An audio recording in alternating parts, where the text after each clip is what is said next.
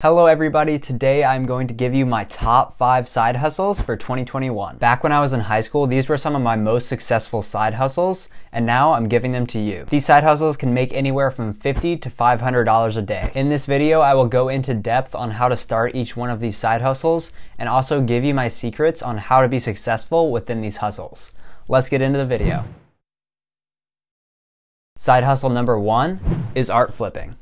A basic explanation of this hustle is that you buy a painting at a pretty good price off of a website like Craigslist, and then you flip it to a higher end buyer and make a profit. And don't worry, you do not have to be an art expert to do this. My favorite art marketplace is Craigslist. This is because all the art is local and you have much less competition going after these cheap paintings. Craigslist also allows you to learn how to flip art with very little consequences. For example, if you went to an auction and bought a painting for $800 because the auction house said it was valued at between $1,000 to $1,200, you'd probably be screwed. When it comes to higher end art, you really have to know your stuff, but when you're just doing it on Craigslist, you really don't have to know anything. On Craigslist, you can start small and then work your way up the ladder. The way that I flip art on Craigslist is I look within a 50-mile radius of myself, and then I look up the keywords oil painting. Searching for oil paintings will filter out all of the watercolors and acrylics, which you really do not want. Now, I look for oil paintings that are dirt cheap.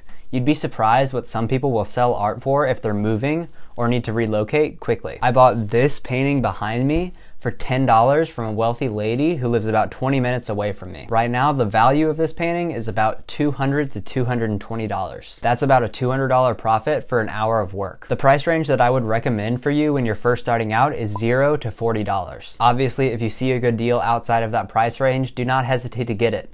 But I would recommend you learn a little bit about art first before you start making those more expensive deals. I find that this extremely cheap price range works really well when you're first starting because you can learn and not have that much downside for risk. So if you end up buying a painting for like $10, $20 and you can't sell it, you're out $10, $20. It's not the end of the world. When you're looking to buy a painting, you want to make sure the painting has 3 things. The first one is size. The bigger the painting, the better. If a person is going to spend their hard-earned cash on a painting that's from an unknown artist, then they're probably going to want a big painting. The second thing that you should look for is a frame. Framing something costs money, so paintings that are already framed are easier to sell. This does not mean if you see a painting without a frame that it is a bad deal, but most of the time you want to look for paintings with frames. For example, if this painting behind me did not have a frame, I still would have purchased it because it still was a good deal at $10. Although because this painting has a frame, I can sell it for much more. Last but not least is the color. You want to look for paintings with lots of color. Color brings out happy feelings within us and is more appealing to the eye. When a painting has vibrant colors, it is much more likely to sell fast and for more. So how much money can you make flipping paintings? The sky is really the limit, but let's say you found one deal every other day. If you are making $200 per deal, that comes out to about $100 a day for very little work. The only work that's required when flipping art is going to pick up the paintings, going to drop off paintings, and also listing the paintings on Craigslist. Speaking of listing the paintings on Craigslist, you want to make sure you take some nice photos. So if you don't have a DSLR, you can use your iPhone, but I would recommend that you use a DSLR. As you learn more about art, you can start participating in auctions and estate sales, and then climbing up the art ladder to get some really exclusive deals. Imagine buying a single Picasso every week and then flipping that for a profit. That has much higher margins than these like $10, $20 pieces of art. And the only resource that you need to scale is knowledge. So I would recommend, if you're really trying to take this seriously, learn a little bit about art. Number 4 is starting an Instagram theme page. You know those Instagram pages that focus on one topic and post photos or videos about that topic? For example, do you follow any travel pages? Do you follow any skateboarding pages, whatever you're into, art pages? The people running those pages are just average human beings like you and me, and they're doing very little work and getting a massive audience. This is a great way to build a platform that can make you some side income whenever you need it. I have a theme page with around 48,000 followers, and having that audience allows me to post ads on there and make profits. The normal amount of money that I get for posting an ad is around $200 within the first day and maybe $50 in the second day. And I never post more than like 1 or 2 ads a month because I don't want to flood my page with ads because I value my community, and if I posted a bunch of ads, then I wouldn't get the same sales.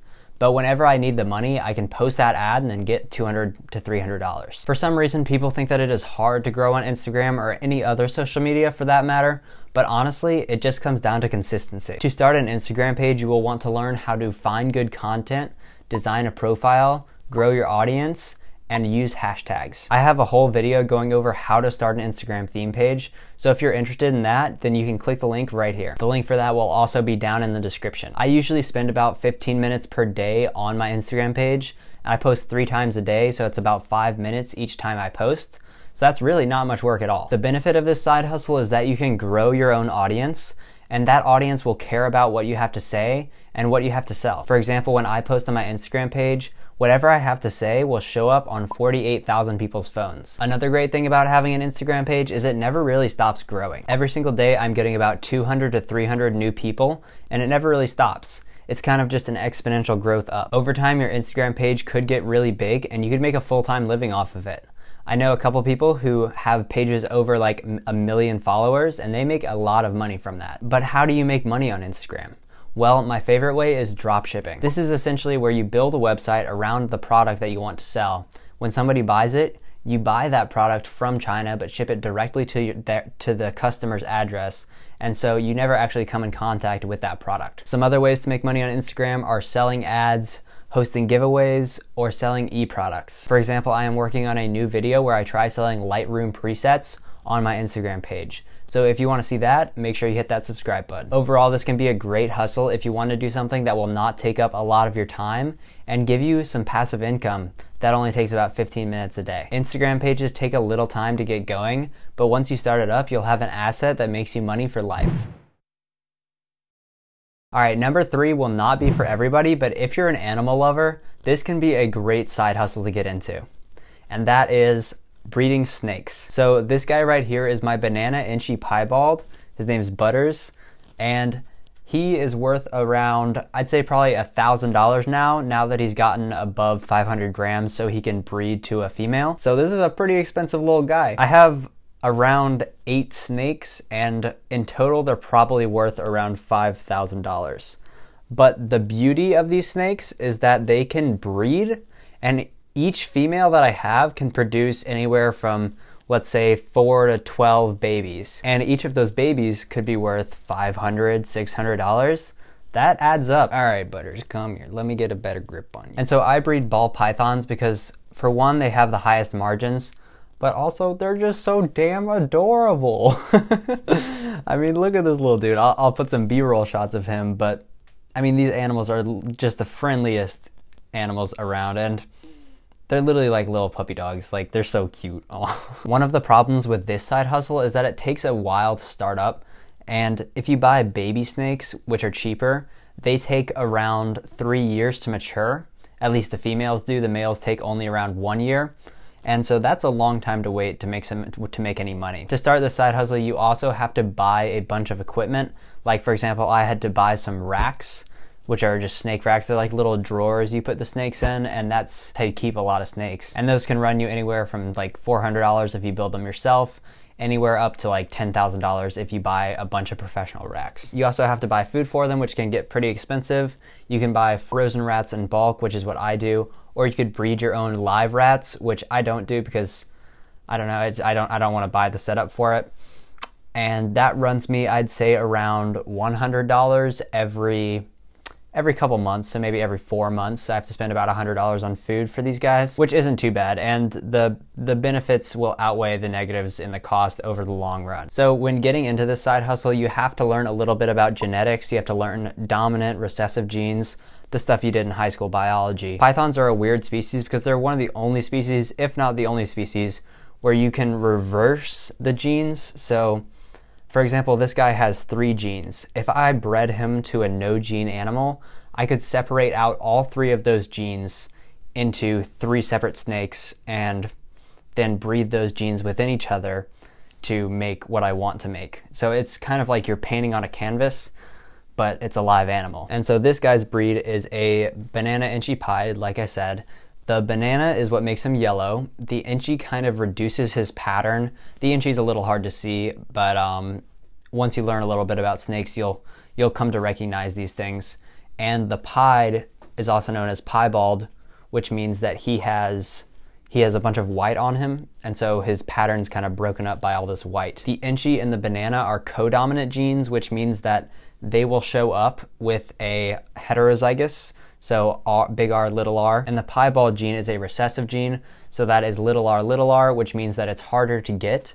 And so that's what really gives this guy his value. He's worth around $1,000, but if I didn't have this piebald in there, he'd probably be worth around $300. This side hustle is definitely not glamorous, and you will have to pick up pee and poo pretty much on the weekly, but it can be really rewarding, and you really get to design kind of your ideal animal. It's kind of like Build-A-Bear, but like with a live snake. So it's pretty cool. These guys are such cool little creatures, and they are a load of fun to have around the house and just pick up whenever you want. One of my favorite people on YouTube who taught me how to start breeding is named Chris Hardwick, so I'll link his channel down below as well. All right, Butters looks ready to go back, so I'm gonna go ahead and put him back in his cage, and we'll move on to number 2. Number 2 is credit card churning, and this is also one that I still do to this day. Credit card churning has allowed me to get free flights, get free hotels, and get free food. Sounds too good to be true, right? It's not. Most credit cards offer a sign-up bonus when you sign up for their credit card, and this can be in the form of points, miles, or dollars. Now, some of these cards offer kind of a sign-up bonus, but a lot of the cards offer some really good sign-up bonuses. For example, this credit card is the Chase Sapphire Preferred, which I got 80,000 points for signing up for. Those 80,000 points are worth around $1,000 when redeeming it for travel, and around $800 when redeeming it just for cash. This means just by opening this credit card, I can take 6 one-way flights to Mexico. That is literally insane. Now, to get these points, there is usually some spending requirement. I think mine was I had to spend $4,000 in the first 3 months to get my 80,000 points. This seems like a lot of money to spend, especially for me because I'm a teenager, so my expenses are so low. But all I had to do is put my card on for my parents' groceries, and that covered the entire $4,000. Each time they would buy groceries, they would simply just pay me back afterward, but they'd put it on my card. Getting that sign-up bonus is a great way to make some extra cash or just travel for free. My top 3 cards that I would recommend are the Delta Sky Miles Gold American Express card, Chase Freedom Unlimited, and the Chase Sapphire Preferred. Right now I have the Chase Sapphire Preferred, and they have a limited offer right now where they're allowing you to get 80,000 points when you sign up, and where it's usually 60,000. So I will leave a link to that down below, and by using that link it supports me and the channel at no extra cost to you. That 80,000 points is worth around $1,000 in free travel. But Lyndon, I've never opened a credit card. Can I still do this? If you have never opened a credit card before or have no credit history, I recommend you go with one of the beginner cards. I have made a whole video on which cards are the best cards for starting out with building your credit, and I will link my favorite one down below, which is the Discover It Secured card. I think you get about 50 bucks for signing up for that, and I get around $50 as well, so it's a win-win. These beginner cards do not have as much as a bonus as these advanced cards, but you will start working your way up the credit card ladder to where you can get to these medium to high bonuses. All right, now let's get into number 1, couch flipping. Couch flipping is an extremely underrated way to make some extra money. The idea is simple.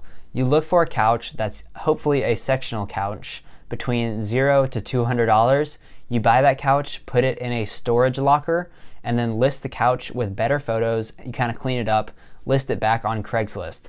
Then you sell it for a $200, $300, $400 profit, whatever you can get. This side hustle by far has the best potential profits on this list. If you do couch flipping full time, you could potentially make 6 figures a year. The main issues with starting this side hustle is that it takes a lot of work, and you also need a vehicle that can transport couches to and from destinations. If you do not have a vehicle like a pickup truck or a van, you can rent a U-Haul for around $20 a day, and the couches will pay for that U-Haul many times over, as well as the storage locker, which you can rent for about $100 a month. I have personally never tried this side hustle, but Parker Thompson has a great set of YouTube videos that will teach you how to do this step by step. I definitely will try this out at some point because there is so much potential in it. So if you want to see that video be made, then go ahead and leave a comment or leave a like on this video. Overall, this is a fantastic side hustle if you are driven and do not mind working hard. Thank you everybody so much for watching. I really hope this video brought you some value and taught you something new about making money. On this channel, I talk about how to make and save money. So if that sounds interesting to you, then I recommend you follow along with the channel by subscribing. If you have any questions about anything in this video, do not hesitate to ask and I will answer them in the comments below. Thank you all and have a great day.